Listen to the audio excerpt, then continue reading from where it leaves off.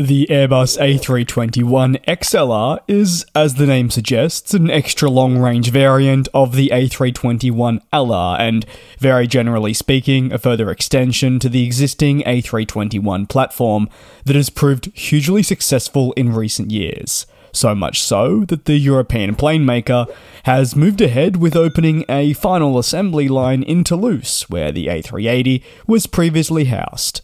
Some would go as far as saying the A321 has, in its own right, emerged as a game changer in our industry, offering airlines not just a narrow-body aircraft, but a plane that is capable of operating longer-range routes, which is becoming a very attractive option. Launched in 2019, so not that long ago, the A321XLR addresses the demand for more efficient and also versatile planes in our space, enabling your airlines to open new routes to maybe, say, secondary cities, which is a substantial distance away from their hub. The perfect way I like to describe it is as follows. Imagine you're flying from the east coast of the United States to London on the A321LR. Maybe this is with JetBlue, but perhaps think of the A321XLR as now having the possibility to extend much further west, and now 50 new European cities are within reach. That is what the XLR offers customers just in terms of transatlantic offering. This is only extended when we're looking at more markets globally. Several factors ultimately influenced Airbus's decision to develop such a new variant. Carriers were really looking to bridge the gap between single-aisle and twin-aisle models, but also not compromising on, say, fuel efficiency and extended range. The XLR, with its improved range on the LR, has been made possible thanks to a new fuel tank, and it therefore became a very compelling option for airlines looking to operate these longer-ranged flights, but not being limited with, say, other aircraft. The success of the A321XLR is evident in its strong market reception. During its first week, and arguably you could say it was aided by the time of launch, which was during a major airshow, nevertheless the plane accumulated hundreds of orders from high-profile customers, without still yet entering the skies. Its capabilities have resulted in, what I would say importantly, not just legacy, but also low-cost units and every kind of business model being interested in acquiring it and seeing the appeal that was there. One key advantage of the A321XLR is its efficiency in serving point-to-point routes. While wide-body aircraft, yes, traditionally have dominated long-haul operations, and even to a certain extent medium-haul ones for some times, you could also make the case that travelers still prefer this as an option when flying due to the space. The XLR's lower operating costs, though, make it a very competitive option for airlines looking to, say, operate direct flights between secondary cities and, in turn, bypassing major hubs.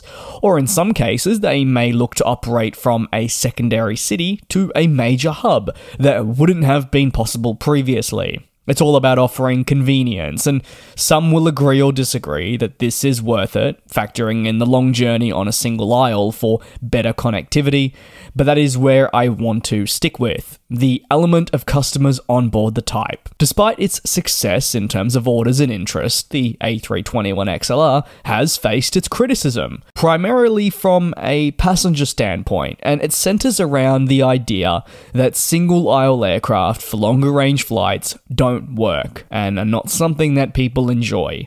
Some industry experts and passengers argue that the narrower cabin of a single-aisle plane may result in a less comfortable experience. Moving back to the XLR and the criticism, it could be visible for the most basic tasks such as trying to perform a meal service, going to the toilet, and such. While these are always issues that have been present on narrow-body flights, or should I say single-aisle journeys, it is definitely highlighted for these now longer-range, say, transatlantic flights. However, the XLR's efficiency have really outweighed these concerns for many airlines, especially those targeting your maybe more point-to-point operations.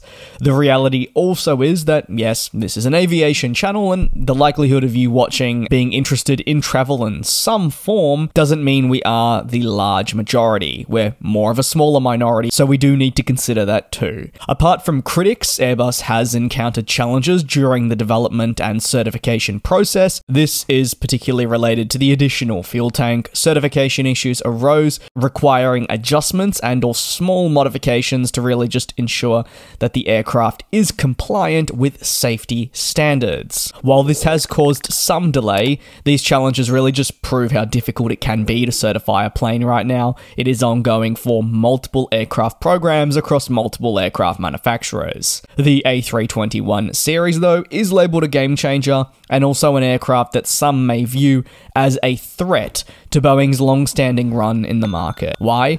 Well, Airbus's continued development of this series does place the American plane maker in a bit of a challenging position. Boeing's decision to largely scrap its proposed middle-of-the-market aircraft, the NMA, dubbed the 797 by some, in favour of reassessing and potentially heading back to the drawing board in the early 2030s, has left a gap that Airbus is being very quick to exploit.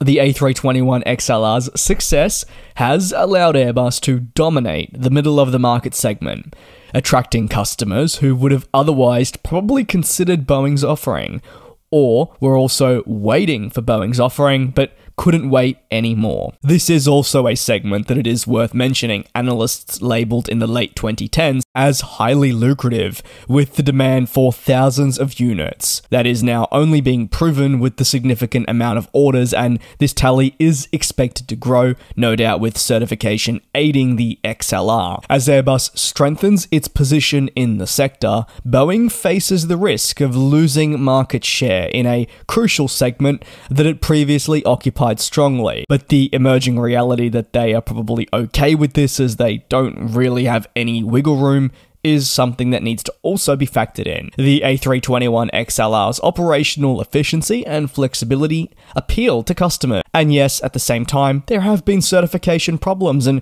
criticisms related to the on-board product, but most label the aircraft as something that will undo a lot of what Boeing has worked hard on. And yes, while maybe people will try and pit the 737-10 against the A321neo, for many airlines, these planes offer something entirely different. What are your thoughts on the Airbus A321 series? Yes, you can discuss the XLR, or maybe the LR, or the base standard variant, and I would love to hear your opinions on its trajectory for the next, say, 10 years, where it will likely be unrivaled for future development and appliance to routes right around the globe, as Boeing doesn't move ahead with an alternative, or should I say, a true replacement for your 757. You can let me know down below in the comments. Thank you very much for your support here on the channel. Please do take care and do also be safe, and I will indeed see you next time for more coverage on our industry right here on GlobeTrotting.